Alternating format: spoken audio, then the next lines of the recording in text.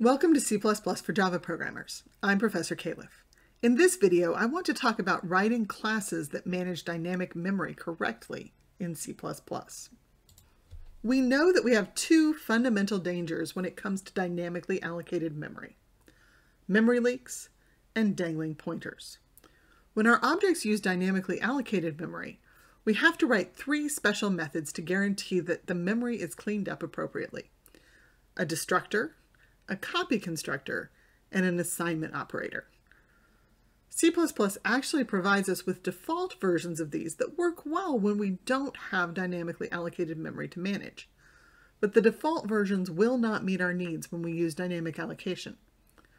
Note that I am assuming that we are not using the move constructor or the move assignment operator, since those are quite rare and beyond the scope of this video. Let's talk first about why we need the destructor. This is a method that is automatically called when our object is destroyed, either because it was dynamically allocated and someone's called delete on this object, or because it's gone out of scope when it's a local variable. If we don't write the destructor, the default destructor does nothing. Suppose that we have an object with a dynamically allocated data member. When the object is destroyed, if we're using the default destructor, nothing happens to the dynamically allocated data, and we have a memory leak. The destructor is named for the class, just like a constructor, except that we put a tilde in front of the class name. It never has any parameters, which should make sense since we will never call this method. It's called automatically, so there's no way to provide an argument. All that the destructor will do is to delete any dynamically allocated memory that this object controls. In this example, I'm assuming that the dynamically allocated data is a single item. If it were an array, we would use the array form of delete. If it were something more complex, like a linked list or a tree, we would have to write the appropriate code to delete all of the nodes in the list or tree. With a correctly written destructor, when the object is deleted, the destructor will be called and first delete the dynamically allocated memory, and then the object itself will actually be deleted. Next, we have the copy constructor. This is called whenever we create one of our objects based on another object. This might happen because we've passed the object as a parameter, as in this example, or we've called the copy constructor explicitly, or we've initialized the object at object declaration. This would be an example where the copy constructor is called because my object has just been created and the assignment is an initialization. Let's see what happens if we use the default copy constructor with a good destructor. Note that if we have the default constructor, these problems won't happen. We'll just have the memory leak from lacking a correct destructor. So here we have the same situation as before, but now we're going to use the copy constructor to make a copy of our object. The default copy constructor will just copy the object byte by byte, including the value of the pointer. So we have a shallow copy with both objects using the same dynamically allocated memory. The problem will come in when we delete one of the objects. Note that it doesn't really matter which one we delete. The destructor will correctly delete the dynamically allocated memory, and we'll have a dangling pointer. So uses of that pointer will be problematic, potentially leading to a variety of issues. And when we do eventually delete the other object, we'll attempt to free the same memory a second time, which will typically result in a program crash. So what does a correct copy constructor look like? It is a constructor with a parameter that is a constant reference object of the same class type. The parameter is often called orig for original.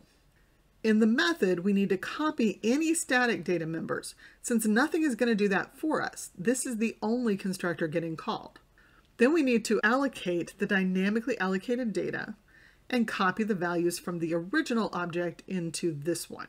When it comes to actually copying the data, don't just copy the assignment statement I showed you.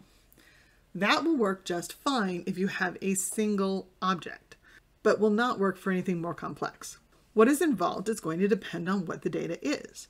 If you have an array, you'll need to run a for loop or use a library function.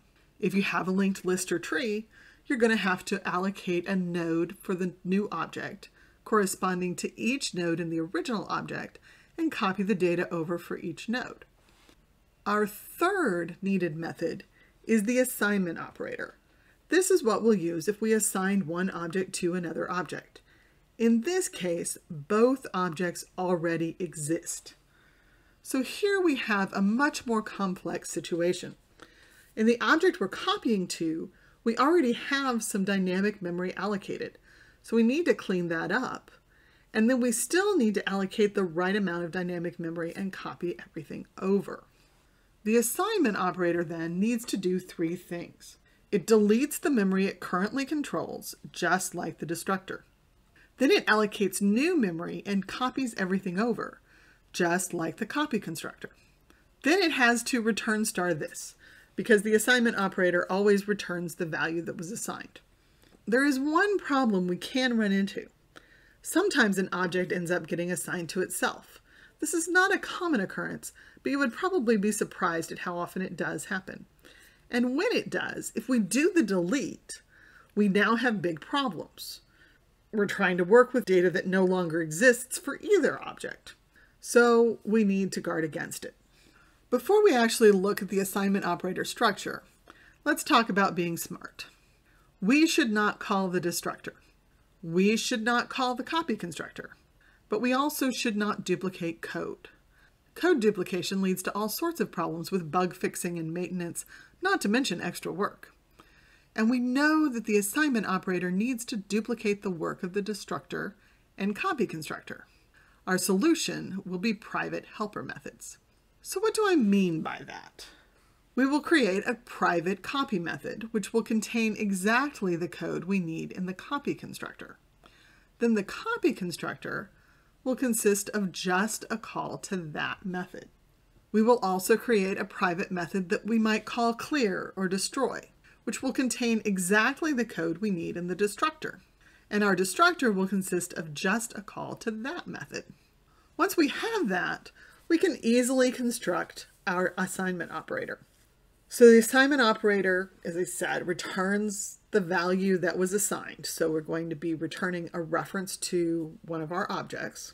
Then we have the operator itself. So our operators are always called operator followed by the symbol that is the operator. Then our parameter is a constant reference to one of our objects, typically called RHS for right-hand side. Then in the function itself, we're first going to check on that self-assignment problem. Before we do anything else, we want to make sure that this is not the same as the address of the right-hand side. If it is, we don't have to do anything because these two are both pointing at the same object. And so all we need to do is return star this and we're done. If it's not self-assignment, then we're going to call our helper method for the clear or destroy, whatever we're calling our method for cleaning up our memory. And then we're going to call the copy, passing in that object that was the parameter for the right-hand side. And finally, of course, return star this in either case. So let's review the special methods we need to have for a class with dynamically allocated memory. We need a destructor that frees all dynamically allocated memory the object controls. We need a copy constructor that allocates the dynamic memory and copies all data. And then we need our assignment operator that does both, unless we have self-assignment. Do be aware that this isn't everything. There will probably be logic specific to our class where we need to take our dynamic memory management into account. If we have a dynamic array that needs to grow, we will need to allocate the new, bigger array, copy everything over, and delete the old array before copying the pointer to the new array into our instance variable. If we remove a node from a linked list or a tree, we need to delete that node before losing track of it. We still need to understand the fundamentals of managing our dynamic memory properly and apply those to our particular circumstance. What I've covered here is just the boilerplate methods that we will always need. And of course, our copy and delete methods will have code specific to the dynamic memory use of our objects. One last note. I know some of you are questioning the necessity of deleting and reallocating memory in the assignment operator. And you're right. There are occasions when we can use the memory we've already allocated and only do the actual copying, no deletion and allocation. Avoiding the deletion and allocation is a time saver. But those circumstances depend on already having sufficient memory allocated. Ensuring that can lead to more complex code. And you'll still have to do the deletion and allocation if you don't have what you need. So you may end up duplicating quite a bit of code in a way that is less easy to avoid. The approach I've presented here won't always be the best option, but it will always work. So I recommend using it until you become quite comfortable with C++ and with the underlying concepts. Thanks for watching. I hope you found this series useful for getting up to speed in C++. At some point, I'll add something on inheritance and polymorphism, but that's probably a few months down the road. Please feel free to suggest other desired topics.